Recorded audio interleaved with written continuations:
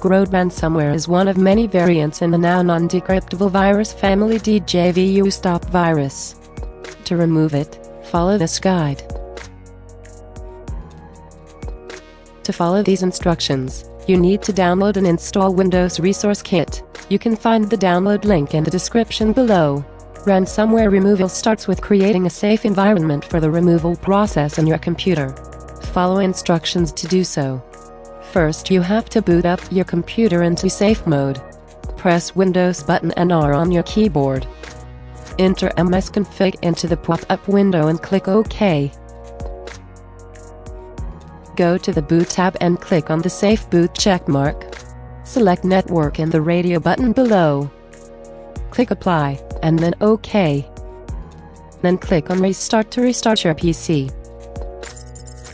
If everything went successfully, you should be able to see Safe Mode written on all the corners of your screen. Now we need to clean up any registry errors or incorrect settings that could have been modified by this ransomware virus. Copy the text that you can find in the description of this video. Paste it to Notepad, then click on File Save As. Save it anywhere where you will find it, for example, on your desktop.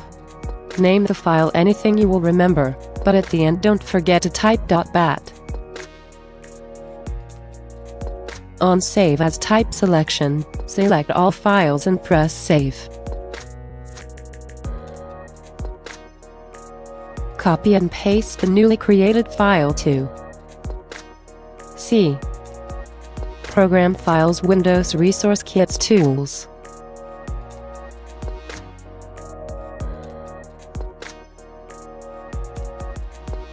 Open Command Prompt by searching for the letters CMD. When the command prompt appears, right-click on it, and select Run as Administrator. Then type cd C Program Files Windows Resource Kits Tools. To finally start it, just type your file name, .bat, and press Enter. The process might take quite a while, but when it finishes, registry errors should be fixed. Keep in mind that even if this tool fixes registry errors, it might not remove newly added registry values by the virus. To completely remove it, it's always recommended to use powerful antivirus software. When you have completely removed this ransomware from your computer, you can try to restore your files. To do that, copy the second link that you can find on the description of this video. Open it with your default browser. It will initiate the download of the data recovery application. Double-click to open the installer. Press Yes to allow the program to be installed. Follow the installation steps and agree with terms of service. Now, press Finish to open the data recovery program.